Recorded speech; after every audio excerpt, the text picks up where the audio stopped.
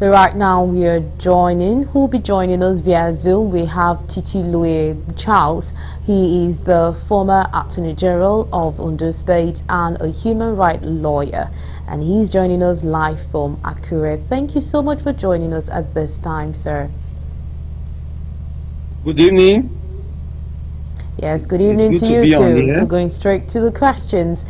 Scenes of minors fainting while in court over the involvement in the widespread #EndBadGovernance protest has, sparked controversies over detention conditions and police violence. So are there specific provisions for ensuring minors' well-being while in custody?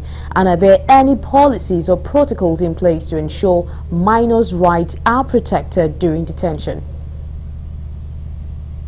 Yes, under Nigerian law, minor are persons that are below 18 years.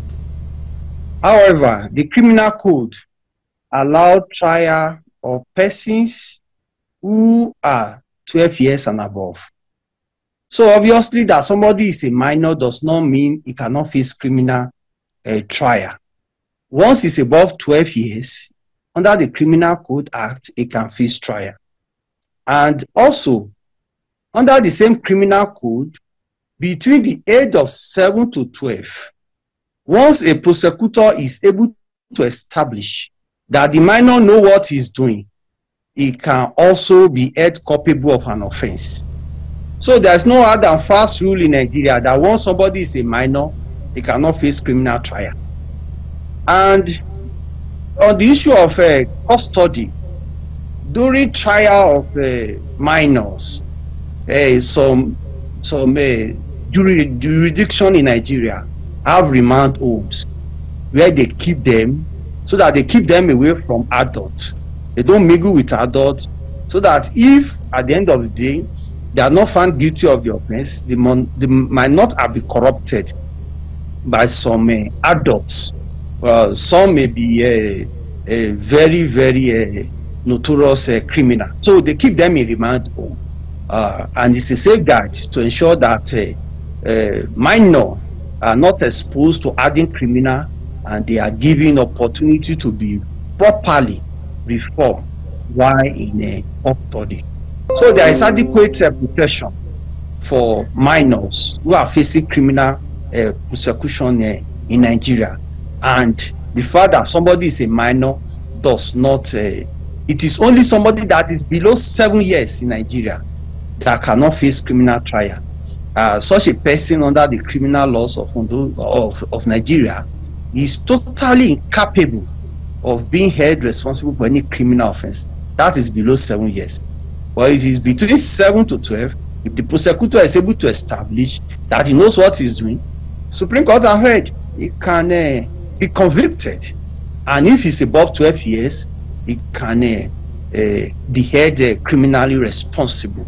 So obviously, there's no other than fast rule that somebody will become a criminal, a minor, and he will be doing all manner of atrocity, and he will not be able to be brought to book in Nigeria. That is not an excuse. It is once, and those we are seen on camera. There's nobody we are seen on camera from what we have seen from that video clip that is below 7 years. All right, so in your opinion, would you say the bail amount of 10 million naira each is excessive, considering the minor's age and the health conditions, and of course looking at what we saw at the court yesterday with the fainting and them looking so malnourished? Do you feel the 10 million naira is excessive? 10 million naira bail, I beg your pardon. Bail is at the discretion of the court. Now, when a court grants you bail for a fixed sum of money, it is not as if that money will be paid to court. It is for you to produce a surety who can pay such amount of money to the court in case you cannot be found. It is not as if the surety is going to pay the money. It's to have such person who have such standing to be able to pay such a money. And simply, when they depose on affidavit of means that they can pay the 12 million naira, the court will release them to such a person. Very stringent bail would have included provision of certificate of occupancy, provision of grade level so officer. Those are very stringent and may be very difficult to perfect. But to say 10 billion naira is just an affidavit of means that the shorty need to depose to. So it's not stringent, it's not excessive. It's to make sure that credible people, person who can be held responsible, stand shorty for those minor. It's not as if they are paying the 10 million naira to the court custody.